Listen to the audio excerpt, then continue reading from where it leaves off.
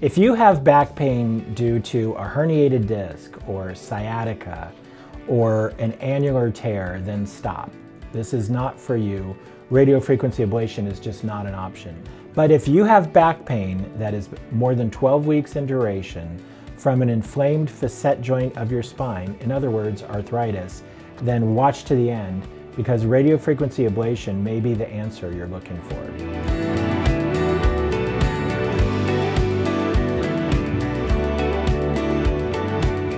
This week in the clinic we saw Stephen King. Steve has really severe low back pain. His MRI shows inflammation of the facet joints, and on examination it's the tender joints of the low back that are obviously the cause of the pain. Steve is a good candidate for treatment with radiofrequency ablation. Radiofrequency ablation is a well-established procedure for the treatment of chronic low back pain due to inflamed joints, arthritis. The radiofrequency ablation procedure is often called burning the nerves because it works by heating to a very high degree the pain fibers in the low back. How effective is the radiofrequency ablation procedure for the treatment of low back pain due to arthritis? It can be very effective, but before burning any nerves, your pain doctor is going to do a diagnostic block called a medial branch block to make sure that your pain is actually coming from your joints. The medial branch block is not a treatment, it's a test. The pain relief only lasts for a few hours, but if you get more than 80% relief during those few hours, then you would be a good candidate for radiofrequency ablation. The radiofrequency ablation procedure is done under local anesthesia. Some people who are worried about even that much pain can have an anesthesiologist or anesthesia provider present to make sure they undergo conscious sedation. You don't feel anything at all.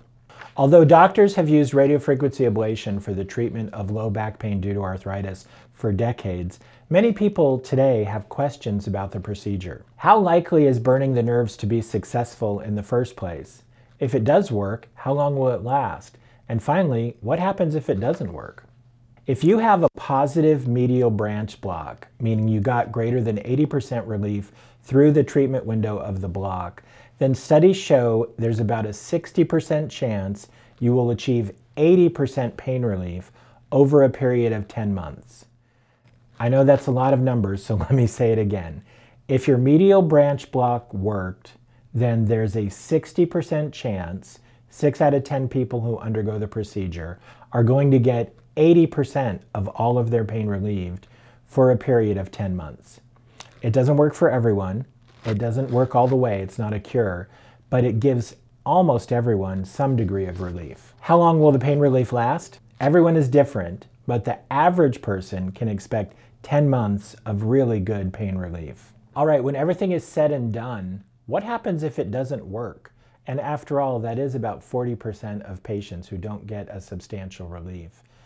If you have radiofrequency ablation and it doesn't work, but your medial branch block was extremely effective, then it's possible that the procedure just missed the target. So the first thing to try if you have radiofrequency ablation and you still have pain is to repeat the medial branch block. If the medial branch block repeat is not successful, then your pain is coming from something else, and other treatments may be necessary. Those treatments could be lumbar fusion, it could be surgery, or it could be a different type of stretching and exercise. To see an actual patient who qualifies for radiofrequency ablation, come check out the clinic.